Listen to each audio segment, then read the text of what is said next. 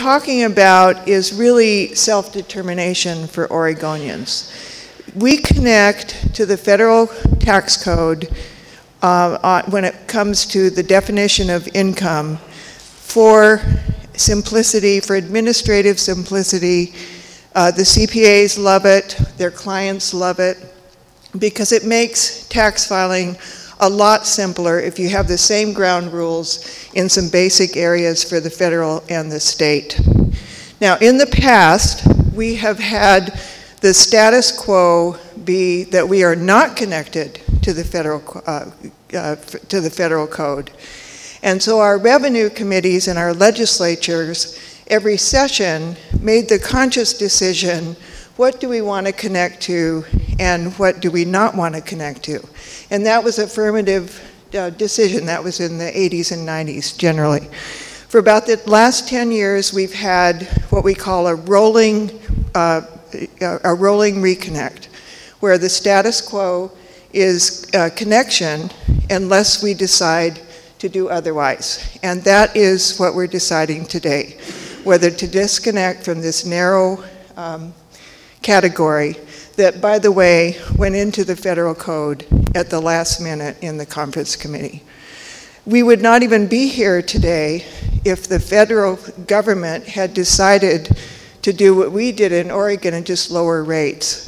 The federal government instead structured their tax relief for pass-throughs as a deduction. Therefore, it falls into the definition of income. We're, in other areas, we're connected to the code where we have different rates. So we are here because of an administrative technicality, and it's very frustrating for me because I was on the negotiating team and for the grand bargain tax relief that we gave to some of this same population. And during that discussion, we had enormous, complicated discussions over who do we want to benefit, what do we expect to gain from this tax relief that we're giving the pass-throughs, and who do we want to cover, who do we want not to cover. Do we want to give preferential treatment to people who are creating jobs? Yes. Do we want to give preferential treatment to people who are simply investing and not providing jobs and are in the highest income? No. Now, we were not perfect. This agreement that we reached still needs work, and we know that. It's also worth noting that that agreement is not in this bill. Nothing would change from the decision that we made as Oregonians, for better or for worse. None of that is in this bill.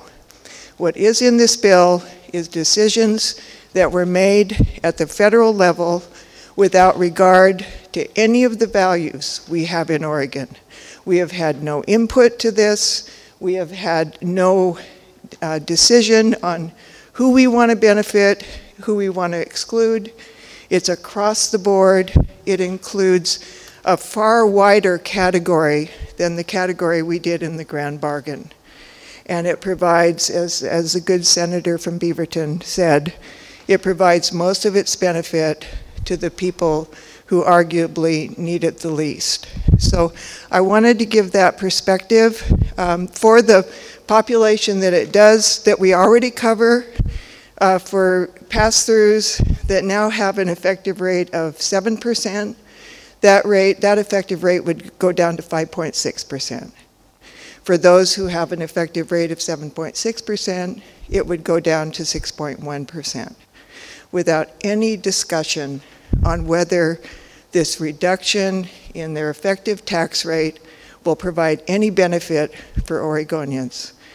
This is a very important bill, and it really is about self-determination for those of us in Oregon to make our own decisions. Thank you.